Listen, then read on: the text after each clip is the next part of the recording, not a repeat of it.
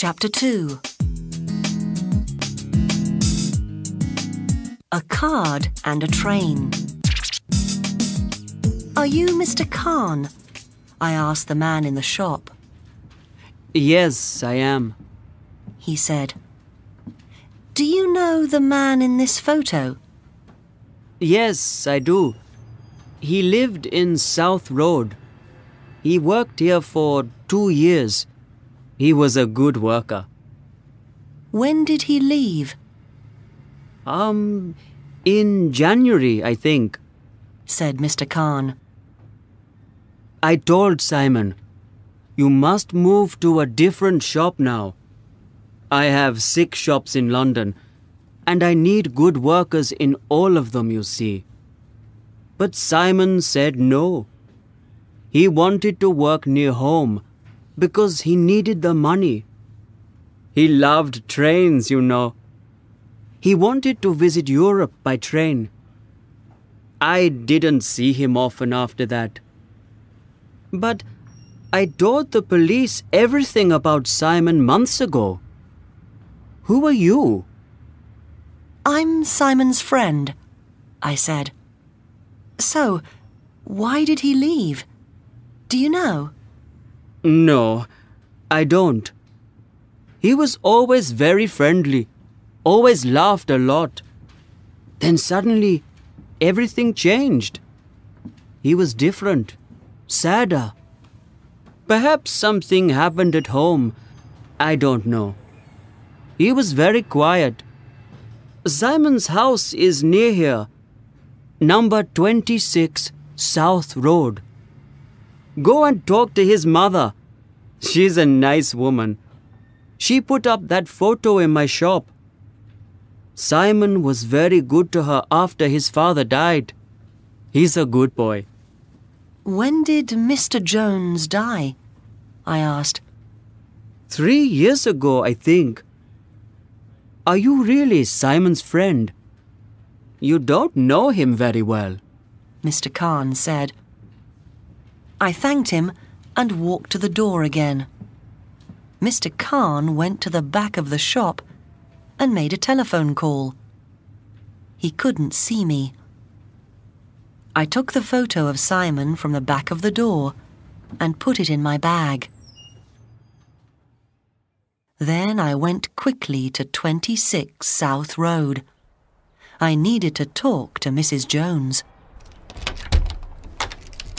A woman opened the front door. She had grey hair. "Hi, I'm Faye Friend," I said. "I work for Sun Radio. You telephoned my studio this afternoon. Can we talk about Simon?" "You came. That's wonderful, thank you. Please come in." Mrs. Jones took me to the living room. She made tea and sat down next to me. "On the phone, you asked for my help," I said. "That's right." Mrs. Jones put her head in her hands. She was very sad. "I must find Simon," she said. "What can I do? I'm not a detective," I thought. "You can help me, I know. Please say yes, Faye," she cried. I thought of my family again. I really wanted to help her. "Okay," I said. I took Mrs. Jones's hand. "Tell me everything. Why did Simon leave?"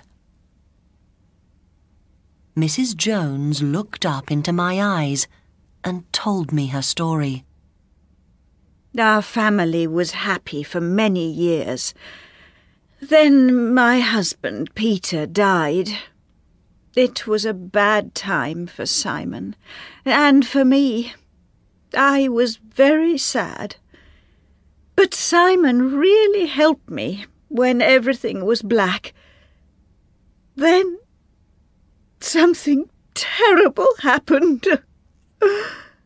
Mrs. Jones cried again. "What?" I asked.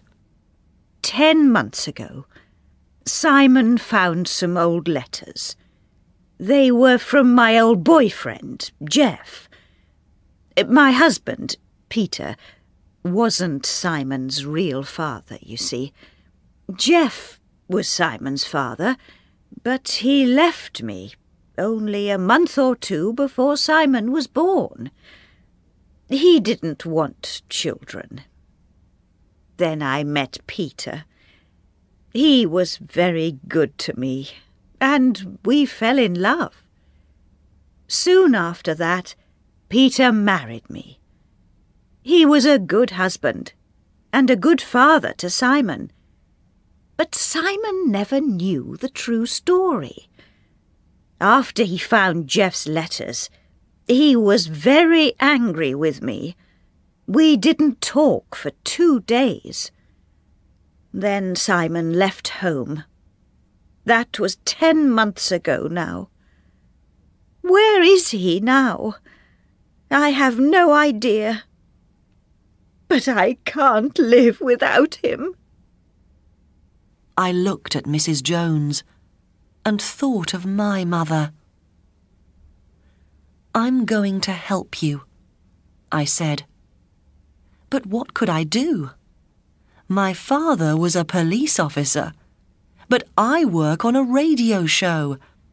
I didn't have any answers, but I knew Mrs. Jones needed me. Thank you very much, Fay. Now, look at this. 2 months ago, on the 21st of September, I was 50. I got this card on my birthday. Mrs. Jones gave a card in an envelope to me.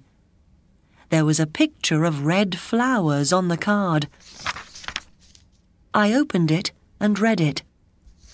"Dear Mum, I'm fine. Don't worry. Love, Simon." Now I had the phone call, the photo from Mr. Khan's shop, and the card to help me. But I needed to understand Simon better. "Mrs. Jones, can I see Simon's room before I go?" I asked. Yes, of course. I didn't move a thing when he left. Mrs. Jones took me upstairs and opened the door of Simon's bedroom. I wanted to learn more about him. The room was very tidy, with a bed, a table, a chair, and a computer in it. On the table, I found some train tickets and a model train. I remembered my talk with Ahmed Khan. Simon loved trains. I looked at the computer and I read Simon's emails, but they didn't help. What could I do next? I didn't know. I thanked Mrs. Jones and left South Road. I needed to think. I went back to the Sun Radio building.